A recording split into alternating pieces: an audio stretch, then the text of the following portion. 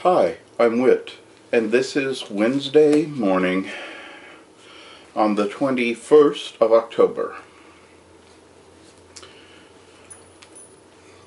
Open my lips, O Lord, and my mouth shall proclaim your praise.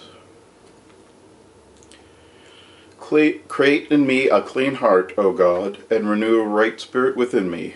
Cast me not away from your presence, and take not your Holy Spirit from me. Give me the joy of your saving help again, and sustain me with your bountiful Spirit. Glory be to the Father, and to the Son, and to the Holy Spirit, as it was in the beginning, is now, and will be forever. Amen.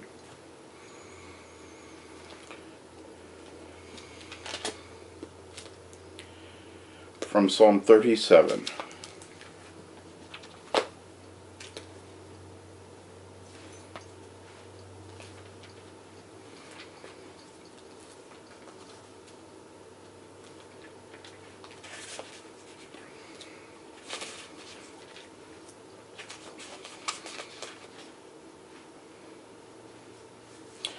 Do not fret yourself because of evildoers. Do not be jealous of those who do wrong. For they shall soon wither like the grass, and like the green grass fade away.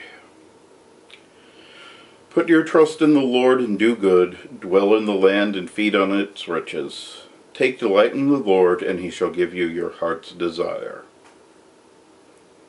Commit your way to the Lord and put your trust in him, and he will bring it to pass.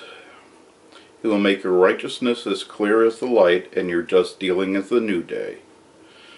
Be still before the Lord and wait patiently for him. Glory be to the Father, and to the Son, and to the Holy Spirit, as it was in the beginning, is now, and will be forever. Amen.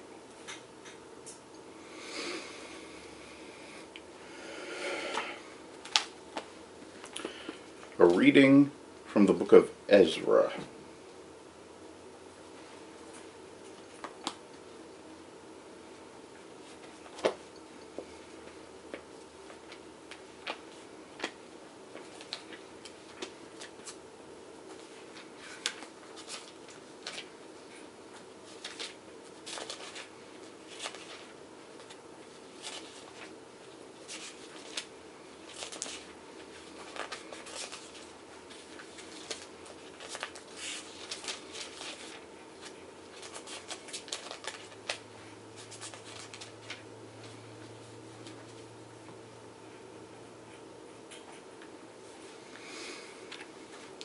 In the first year of King Cyrus of Persia, in order that the word of the Lord by the mouth of Jeremiah might be accomplished, the Lord stirred up the spirit of King Cyrus of Persia, so that he sent an herald throughout all the kingdom, and also a written edict decrees. Thus says King Cyrus of Persia, the Lord, the God of heaven, has given me all the kingdoms of the earth, and has charged me to build him a house at Jerusalem in Judah. Any of those among you who are of his people, may their God be with them, are now permitted to go up to Jerusalem in Judah, and rebuild the house of the Lord, the God of Israel. He is the God who is in Jerusalem, and let all survivors in whatever place they reside be assisted by the people of their place with silver and gold, with goods and with animals, besides freewill offerings for the house of God in Jerusalem. Here ends the reading.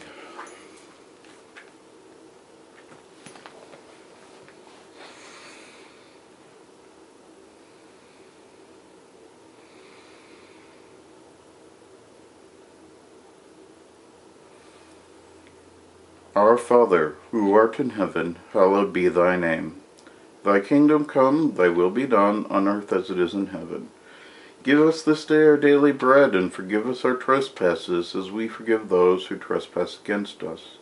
And lead us not into temptation, but deliver us from evil. For thine is the kingdom, and the power, and the glory, forever and ever. Amen.